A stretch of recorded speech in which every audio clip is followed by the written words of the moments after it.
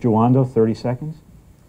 I think it would be, on balance, a great thing to have Amazon here. The tax incentives of some sort are a good idea. You get much more money back because that money doesn't currently exist here.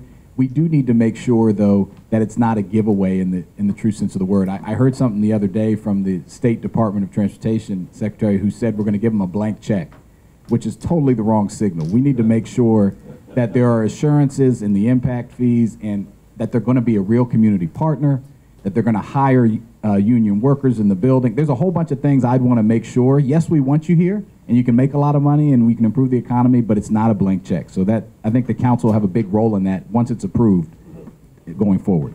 Okay. Anyone want to